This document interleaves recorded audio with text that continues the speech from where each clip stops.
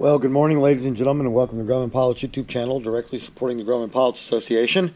And this morning we're trying to find a miss on a cylinder. Now, we've isolated it down to one ignition system, and then what we did was we pulled the aircraft out. It's a cool day, and we ran it for 3 minutes on the ignition system that is missing. And what we found is it's cylinder number 1.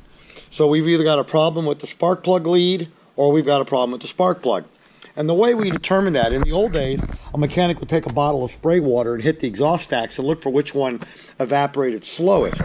But in today's world, we have these little digital thermometers, and they make it very easy to walk up to a cylinder and read the cylinder, read whatever you want to put the little red dot on.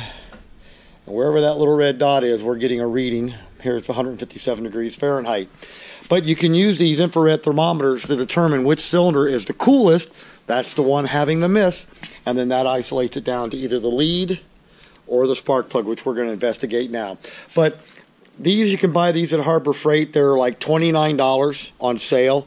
They're very useful to have, and as a bonus, they're great for dogs and cats for getting them to chase the red dot.